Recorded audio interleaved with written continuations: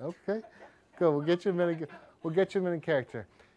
Now, I really want you. I'm gonna ask you. I want you to hold that position for a second because everybody's gonna join you.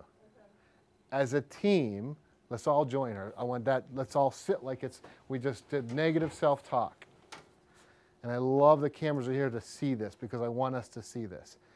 Okay, now, one by one, eyes don't move, eyes up. Look around each other. Look around each other. Can you see this?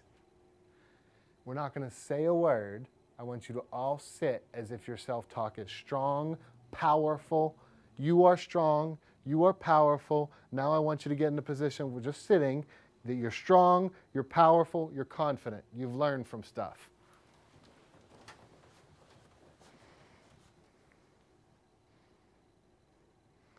What's the difference?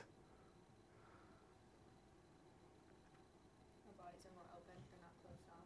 That's huge. So that's a behavioral thing you can do. That's a behavioral way you can identify your self-talk. When you're on the court and somebody's body language is down like this, you know what's going on in their mind. When their bodies are open, it's different. What else? What do you notice right now with this room like this?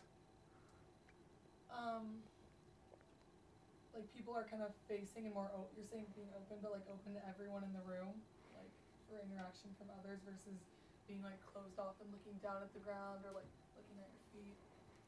So I can't talk about what I just did with this show, but this show was about observing 5-year-olds and watching 5-year-olds' behaviors, and we could see this. We could see self-talk in 5-year-olds without them being able to articulate it because we'd watch the body language, so behavioral observations.